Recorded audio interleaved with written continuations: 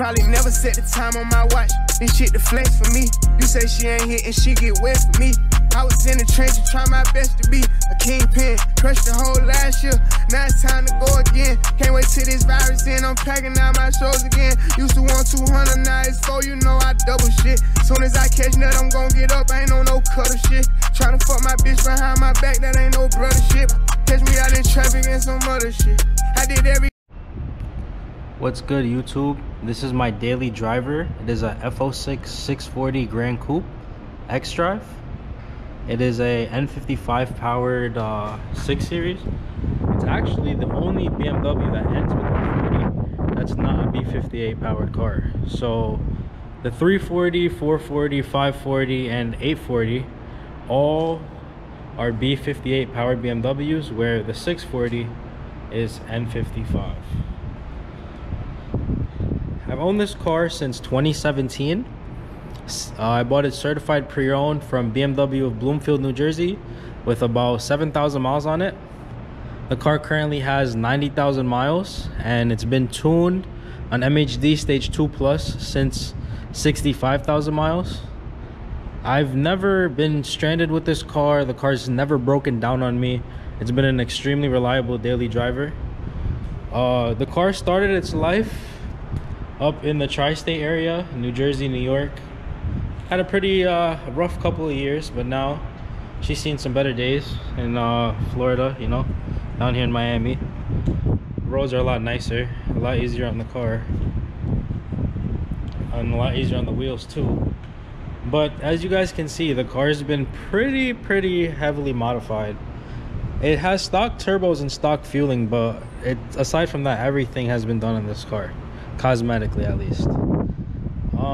My goal for this car wasn't to make it like anything faster than what it could be, full bolt-on Stage 2 Plus stock turbos, just to keep the reliability of stock turbos and stock fueling. Because if you guys don't know, these N55 powered BMWs run for a while if you guys take care of them right. Definitely a lot more reliable than any N54 that I've had or dealt with. So today I'm gonna give you guys pretty much a walk around of everything that I have done to the car. I'm not really gonna go over like what I paid for everything. I'll do that in another video, but I'll just give you guys a brief walk around on what's been done to it, just to introduce this car to my channel. And this is the car that I drive the most. So to start things off, on the outside of the car, the entire car has been paint corrected and ceramic coated with 3 layers of Ceramic Pro. The car has not been washed in about 2 weeks, and as you guys can see, aside from the brake dust buildup on the wheels a little bit and the side skirts getting some water spots, the car looks pretty clean. Like, it honestly looks like it's just been washed. That's what ceramic coating does, and it leaves it really glossy all the time. Also, every single carbon piece or exhaust tip, anything that has been put on this car, wheels included, has been ceramic coated just for the ease of maintenance, and it makes it look a hell of a lot glossier, especially with the carbon pieces. I know you guys know over time the clear coat on those tend to go bad, so just by ceramic coating it, you help keep it shinier longer, and you don't have to deal with that peeling clear coat over time, because ceramic coat adds an extra layer of glass over the original clear coat.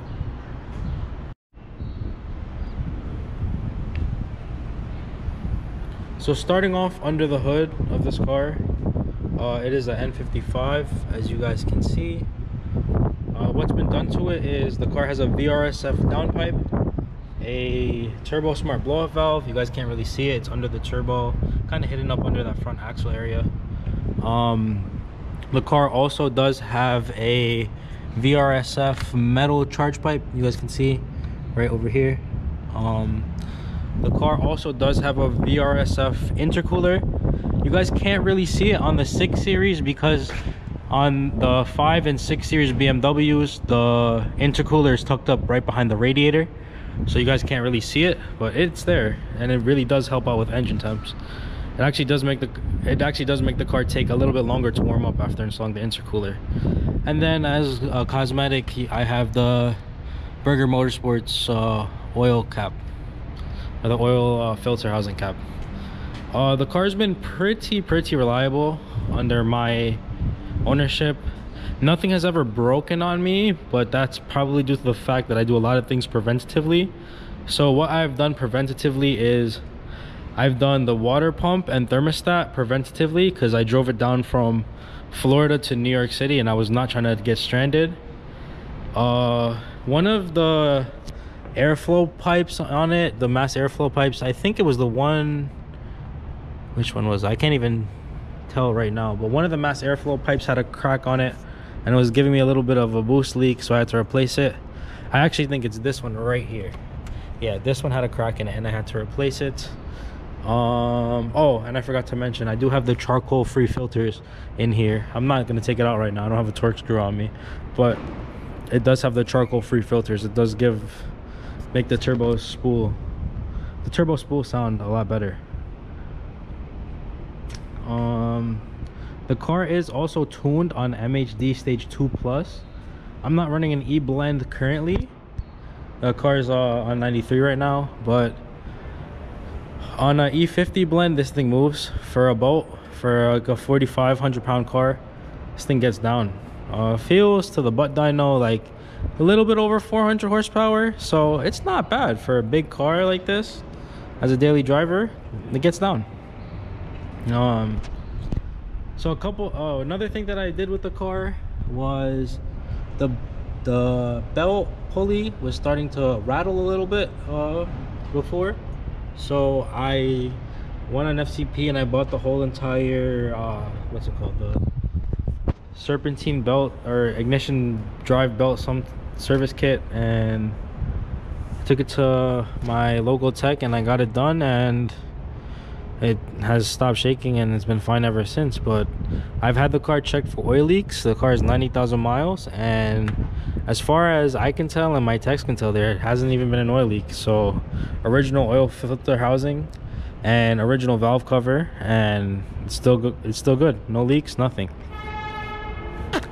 Just goes to show how far these new BMWs have came. Oh, just letting you guys know, the car is an electronic wastegate N55, so turbo's a little bit bigger than the pneumatic wastegate ones.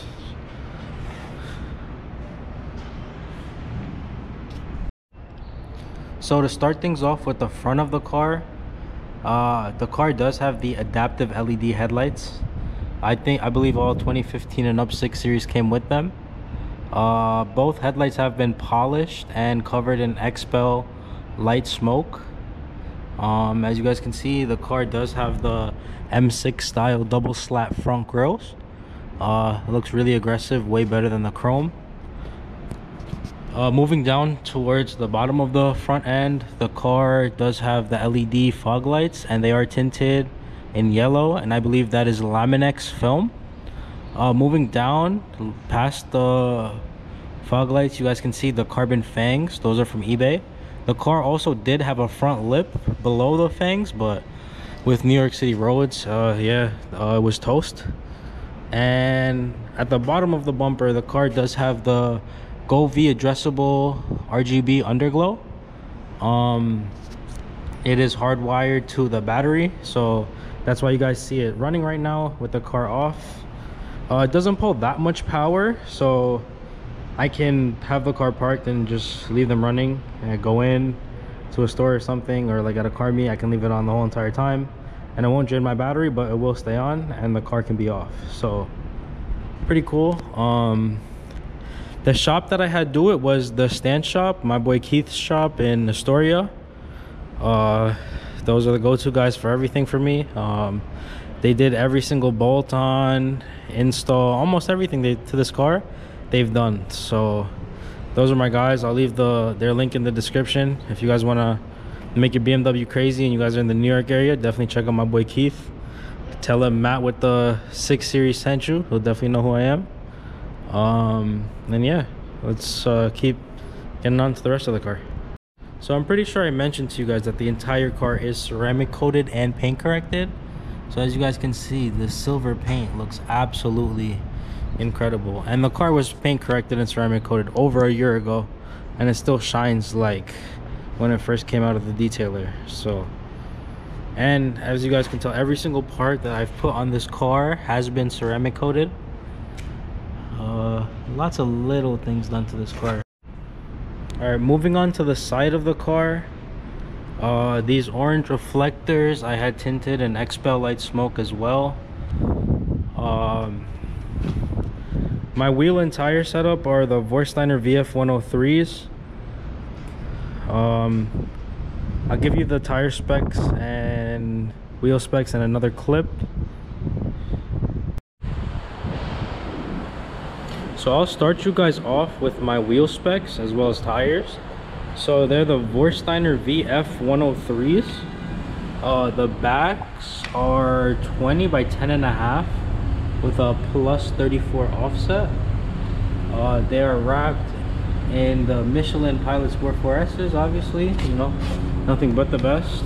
And I got the OEM calipers painted yellow, and I replaced them with just slotted calipers with ceramic pads for less brake dust. Honestly, they look sick, and the color of them is graphite metallic. Love the finish on them. They're a little bit dirty right now, but damn, they look good. Also, I got the red Vorsteiner center cap just to add the little pop of color, and I think it looks sick. Oh, let me give you guys the tire size as well. The rear is a 295/30/20 Pilot Sport 4S, and the front is a 265/30/20 Pilot Sport 4S. And my front wheel specs are 20 by 9.5 plus 22.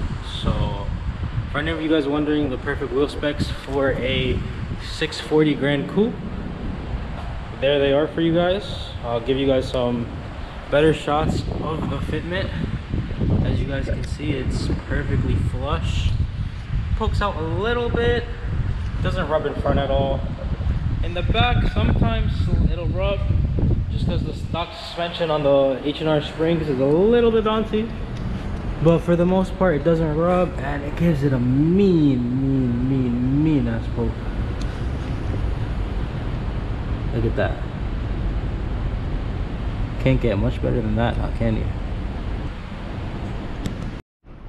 So the turn signal, side markers, whatever you guys want to call them on this car, came in chrome. So I had them wrapped in gloss black.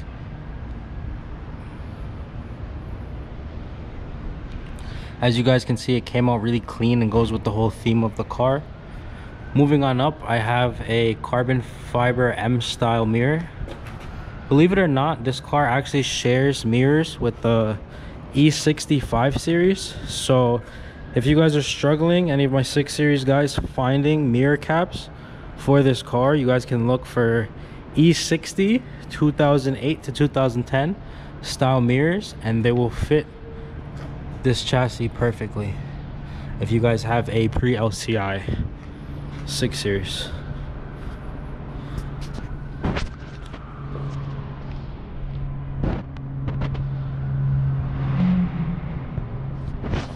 From here, I guess I'll just go over my tints real quick for you guys. The windshield is tinted 50%. It is the XPEL nano ceramic tint, and the sides are, I believe, 4% XPEL nano ceramic. I love these tints. They keep the sun out, protects my full leather interior, leather dashboard, all that stuff. So that's why I went with the ceramic stuff, just to protect my interior and keep me cool.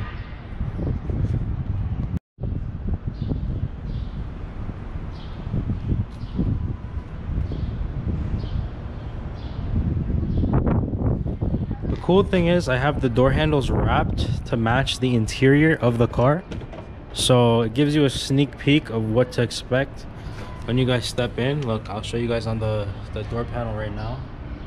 You guys can see it's been wrapped in Steck or S-Tech Damascus PPF. Looks really good. Just a sneak preview of what you guys get to see on the interior, but a lot of custom work done in there as well. moving on to the bottom of the car does have the PSM dynamic side skirt extensions. They're 2x2 twill weave gloss carbon fiber. If you guys didn't know, the F06 M Sport and F06 M6 have the exact same side skirts, so these extensions were actually bought for the M6, but they fit my car perfectly.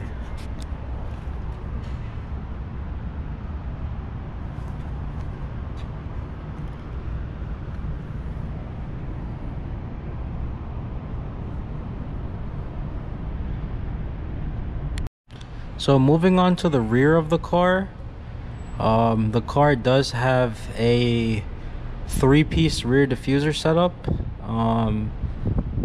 It connects to the back bumper and it clips in where the stock diffuser goes. The car does have Akrapovic exhaust tips with carbon fiber as well. And then on top of the trunk, the car has a PSM dynamic rear spoiler. Looks pretty good, makes the rear end look really aggressive. I also put an N55 badge on the back. I just think it looks cool, and you don't really see it that much. I see a lot of N54 guys do it on like F10s and stuff, but I've never seen it done on the 6 Series. Let me guys know whether you think I should keep it or not. I've been rocking it for about a year. I think it looks sick. I'm not trying to be a fake M or anything, but I think it looks good. So let me know what your guys' thoughts about it is in the comments. And yeah, that's pretty much the rear end setup. And if you guys want to know my exhaust setup, it is a VRSF downpipe to the factory exhaust, and then I just changed the tips out. But other than that, yeah, stock mufflers and just with the downpipe. So literally full factory exhaust with different tips and a VRSF 3.5-inch downpipe, catless.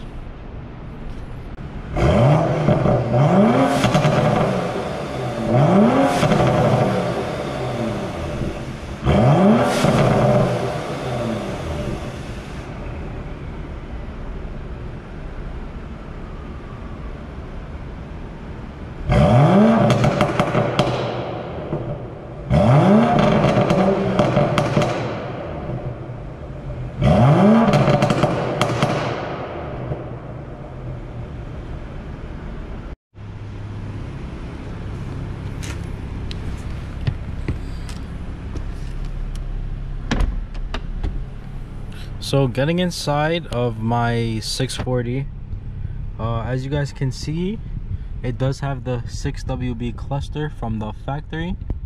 What that basically means is it's a full virtual dashboard, so it has a couple different modes. As you guys can see, it turns red for sport mode, and if you guys go down into eco, it does turn blue. The car also does have a full Alcantara headliner from the factory. Looks really good.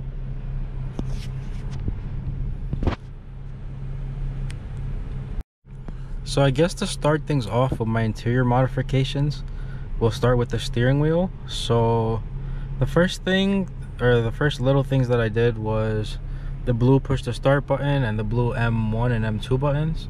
This car isn't an M, so they aren't really functional. Well, I guess you can make them functional because they do work, but there's no buttons behind it right now, so they push, but they're not functional. I did carbon fiber trim near the buttons on both sides, as well as carbon fiber paddles, which are extended more than the OEM ones. After that, I did a carbon fiber with Alcantara steering wheel with M stitching. It looks really good. The entire interior is wrapped in STEC or STEC Damascus PPF. Came out really good. As you guys can see, the car does have ambient lighting. It is Govee ambient lighting, and it can all be controlled from the Govee app. So what you do is you pull up your interior, it pops up, and let's say you want it to go from purple to blue. You click blue right here and boom, turns blue, or red or green or whatever color you guys want. And you guys can also do like DIY and scenes and stuff because it is addressable RGB, just like my underglow. Another thing that I added to this interior is every single speaker in this car has been upgraded with the BAV Sound Stage 2 kit. And the subs in this car, well, you can't see them, but they're under the passenger and driver seat, have been upgraded to the BAV Sound Ghost subwoofer, and it sounds so much better than the stock Harman Kardon. Anyone who has a BMW with Harman Kardon and thinks it sounds good has not had a sound system that sounded good, because even the Bang & Olufsen sound system in the M6 and M5 doesn't sound that good. It still seems like it needs more bass. So definitely BAV Sound over Bang & Olufsen and Harman Kardon, because anything that BMW offers is nowhere near as good as what BAV Sound or anything that you guys can get from the aftermarket. The next thing I have done in the interior is wireless Apple CarPlay. So as you guys can see, it works with the dial. As you guys can see, you turn the dial, it moves everything on the screen. Spotify works, everything works as if it were a car that you bought from the dealer with Apple CarPlay. Actually, it's better than some of the 2018, 2017 BMWs with CarPlay, because those you could only put it split screen. This gives you full split screen CarPlay wirelessly. And also with this, you can also have it mirror your phone if you disconnect from CarPlay. So anything you put on your phone, you can put on the screen in like live real time. And then when you want to get back to your stock BMW menu, you just hold menu for a little bit and it comes back. Another thing I have done with this car is, if I go to multimedia, I have video and motion set up. So if you guys put videos on your car via a USB, and you guys use Beamer code or input, you guys can put on video and motion. So put the car in drive. I'll roll forward a bit here so you guys can see I'm going, and the video still plays. Let me not hit this pole in front of me, but yeah, as you guys can see, the video still plays. So the whole entire car has been coated, so no seatbelt noises, no nothing. And then when you start the car up, I get the M animations, and I think I have the Rolls Royce chimes if the doors are open. Okay, it's not chiming right now, but I believe I do have the Rolls Royce chime enabled.